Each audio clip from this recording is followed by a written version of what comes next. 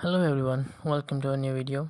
In this video we will learn how to fix Google Drive video is still processing. Have you uploaded a video to Google Drive and want to play it there? Don't worry if it says the video is still being processed. There are different ways to test it. For example, you can copy the link of that video and paste it to a new tab, and also there it says the video is still being processed. Don't worry, we have one more solution for this. You can download this video by clicking on download button. The downloading process will start. Please wait and let the process go.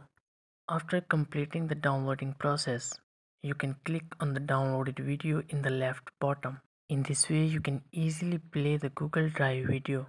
This is the simple and easy way how to fix Google Drive video is still processing. Like and share this video if it works well for you. Also subscribe our Let Me Guide channel to get more problem solving videos. Thank you.